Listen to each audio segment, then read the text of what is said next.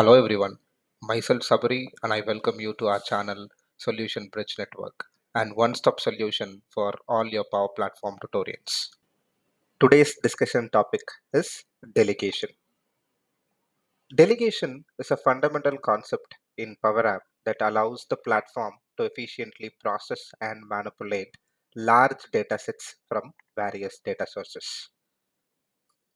One should not kickstart a Power Apps development if they are unaware of what a delegation is and what it causes when they are working with a large set of data. So let's understand what a delegation is. When working with large data sets, Power Apps may not be able to handle all operations efficiently due to the limitations in memory and the processing power. Delegation allows Power Apps to leverage the capabilities of the underlying data source to filter, sort, and manipulate data before bringing it to the app. Considering SharePoint list as a source, and let's say we have thousands of records and you want to display only the items created by a specific user. Instead of retrieving all the records and then filtering them in the Power App, you can delegate the filtering operation to SharePoint itself. This means that only the filtered subset of data is fetched to the Power App, resulting in the faster performance and reduced strain on the Power Apps. Now you might have a question. So delegation is helpful. It will increase the performance and reduce the strain to Power Apps. So it is very important to understand which operations can be delegated and which cannot. Delegation is supported for many common operations such as filtering, sorting, and searching, but there are limitations and considerations to keep in mind, such as the delegation thresholds and data source capabilities. So this varies with different set of data sources. In today's video, we are considering SharePoint list as one of our data source and see what are the delegable and non-delegable queries and how to identify if we have a delegation warning in the application. So here I have opened a blank Canvas app and I've connected one of my SharePoint list as a data source, which is employee data. So let me take you to the SharePoint site where I have the employee data hosted. So I have an ID column, title, email, and country. If you go to the site content, we will be able to understand the size of our list. So employee data contains 2500 line items.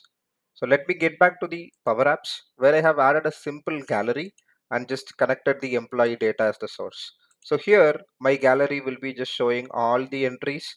So I've just called out the ID column, name, and email ID.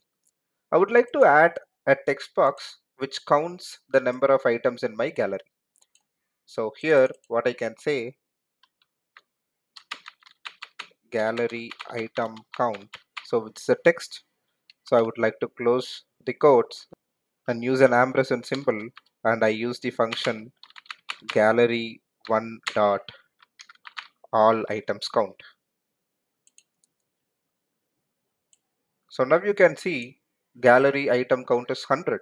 If you run the app and if you scroll and if you pass that 100 items, your gallery count will get refreshed and you will start seeing the next 200 set of data. So this is how the Power Apps uses the memory efficiently. If you go past scrolling, you will reach 2500 obviously. Now let's understand what is a delegation and how it impacts this. So let me get back to the edit mode where I would like to copy this text label. Here, I would like to use a function called count rows, which counts the number of rows available in my source, changing the name as source count. Close the quotes, add an ampersand symbol, and use the function count rows of my dataset, employee data, and close the bracket. Immediately after writing the formula, you can see a small scribble line and even you can see an yellow exclamatory mark. If you hover over the scribbled line or if you hover over the exclamatory mark which says this is a delegation warning, the highlighted part of the formula may not work correctly on large data sets. So delegation warning occurs when a specific query what you are trying to use is non-delegable with this data source. So here if you see count rows function is a non-delegable query with respect to the data source what we are using, which is a SharePoint list. So here, since it is a non-delegable query, SharePoint asks PowerApps how many rows I need to retrieve when working on this function. So PowerApps says you retrieve first 500. So if you want to see where the number 500 is defined, you can go to the settings, and if you scroll down, you will find a section called data row limit where it says 500. Now you can think, since our data source is 2500, we can directly go ahead and change it as 2500. Here there is a limit and the number should vary from 1 and 2000. So we will not be able to increase it more than 2000.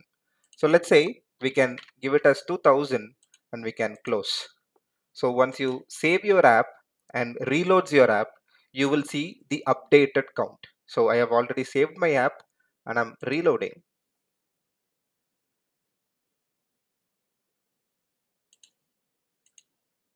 Now you can see that the source count changes to 2000. So which is not actually the complete count, but we have a limitation that we will not be able to get more than 2000 since the count rows function is a non-delegable query. So I'll take you to a documentation of Microsoft which talks about the list of delegable operations for SharePoint. So if you see, there are list of functions such as filter, sort by columns, loops, and there are certain operators as well. And it's been compared with the type of columns what we have in SharePoint, like number, text, boolean, date type, or complex. So if you ask me what is a complex field in SharePoint, you will be able to see the list of column types which are categorized as complex in SharePoint in your screen. If you are using a filter function within a text column and you are using an equal to operator in the filter function, then your query is delegable and you will not have a problem with it. If you are using a filter operation in the text column where you are using which is not equal to, then it is a non-delegable query. So here the Power Apps will just give the number that has been defined and SharePoint will just load the first 500 or 2000 records based on the delegation limit set in the Power Apps, and the rows past the delegation number will not be accounted for your operation. So for instance, let's try using a filter function in our SharePoint in a text column. In our data source, we have title, email, and country as text columns. So let's try filter using a country. So let's go to the Power Apps, select the gallery, and in the items property, let's use a filter function, and I would like to use a text column. So here it is a country is my text, and I would like to use an equal to operator. So country is equal to France. Let me close and close the bracket. Here you can see there is no delegation warning associated with it, and you are getting the total item as 80, and you are not seeing an exclamatory mark in there. So which means this query is delegable and you will be able to get the records even though the count is past 2000.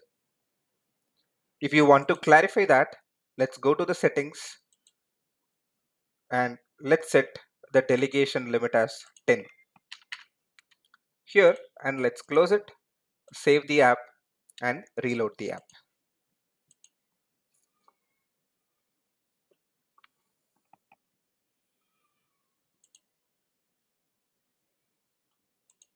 Now you can observe, since our delegation limit is 10, the source count is 10 because count row is a non-delegable query. But here, since our gallery count is 80 because filter with an equal to operator in a text column is delegable, and hence we are able to retrieve the all 80 IDs. Going back to the documentation to show you a delegation limit, if you use a filter column inside a number with this sign says partially delegable and see the point number 3. So if you scroll to the point number 3, the SharePoint ID being a number, it supports only equal to operation as delegable. So let's verify that. So let's go to the Power App. Here, let's say change this filter condition where I say ID is greater than 20. You can see we have a small scribble line which notes the delegation, and since our delegation limit is set to 10, it checks whether any of the ID in the first 10 rows is greater than 20. It does not, and hence it's blank. If I say ID greater than 5, then obviously we'll be getting first 5 entries within 10 count, where 6, 7, 8, 9, 10 is displayed because our delegation limit is set to 10. As we see here, the SharePoint ID field is a non-delegable query with respect to all other operations than equal to. So let's try equal to and see how it works. If I remove this and say equal to, you can see there is no delegation warning associated with it. And you can also see that the number 5 is returned. Let's say even if you give 250, the 250th record will be returned since filter with a number column equal to is non-delegable. So I'll be giving this link of this Microsoft official documentation in the description. So you can just go and check all the informations available. By drilling down the delegation notes, if you are having an expression that you are joining with and or operation, then they are delegable, but we should avoid using not. So here you can see equal to operations being delegable with all the type of columns. We prefer to use equal to rather than using not. Coming down to the second point on the delegation notes, in the complex type, within the person data type column, only email and display name are delegable. So we have already covered the third point, which says that SharePoint field ID is delegable only with respect to an equal to operator. Coming down to the fourth point, is blank, if you see here, is blank is non-delegable with all the columns. But if you use equal to blank, then it is delegable.